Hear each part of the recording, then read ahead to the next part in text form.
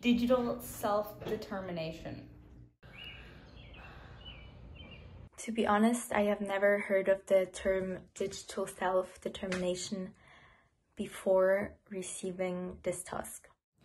Digital self-determination. I think I've never heard that word before, but I think it's something maybe about what you do and what you don't do online. To me, digital self-determination just means being in control of what I share online and what is being saved about me online. Self-determination itself is when you feel strongly in yourself and your abilities.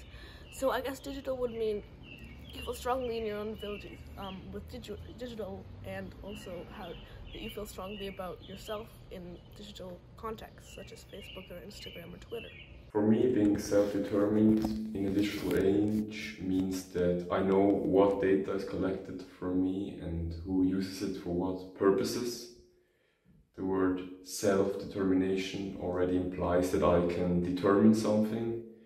That's why it's important for me that I always have a choice when it comes to my data. For me, digital self-determination is the capacity of people to determine their existence online with an understanding of the costs and values of the digital media they use. That is, the freedom to choose what companies or individuals they provide data to and what data they provide.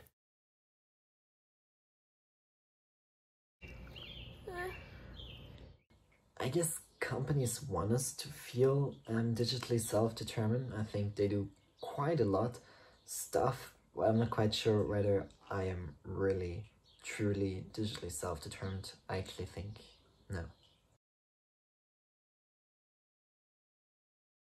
I use the term data with the understanding that in the context of the online world, data has come to mean the information that companies and online platforms have about individuals such as you and me, instead of just being another term for information.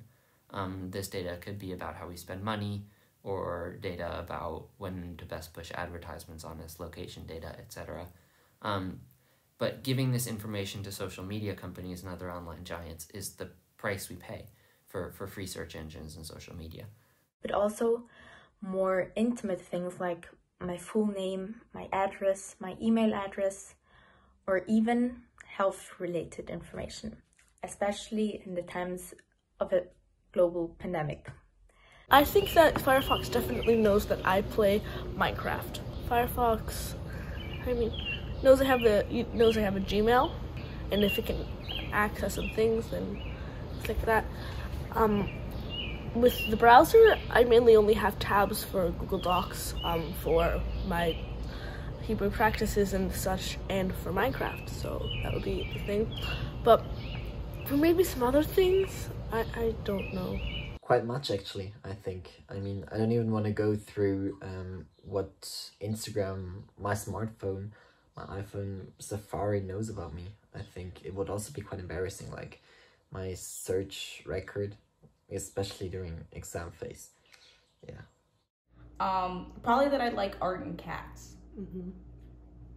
And D&D. That's it.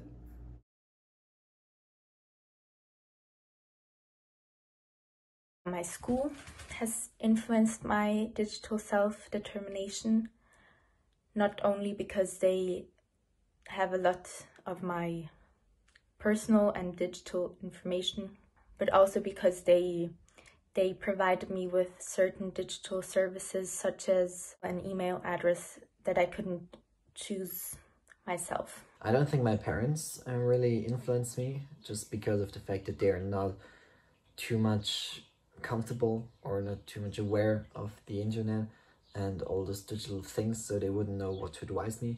My friends, however, they influence me quite a lot, just because they are the most important reason for me to use social media for communication wise, and if they all use Snapchat, WhatsApp and Instagram, then it's really hard for me to like make them all change to another platform, and otherwise I'm just cut off.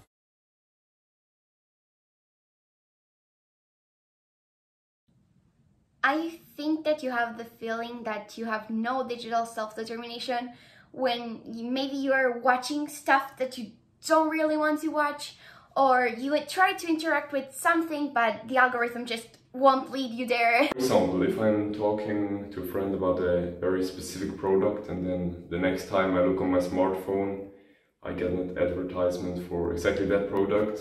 When I have to accept 1,000 cookies and I have no idea what they are. There are essential cookies, performance cookies, and I'm sure like 1,000 more. I always feel a little bit uncomfortable when I accept these. I only give all apps the minimum necessary permissions and almost always switch off functions such as access to location or microphone. I think just learning about it is a huge step because, like I said, I have no ideas what cookies are. I have no idea what I'm sharing, what apps can even save about me, how an algorithm is even created, or what exactly is data being used for.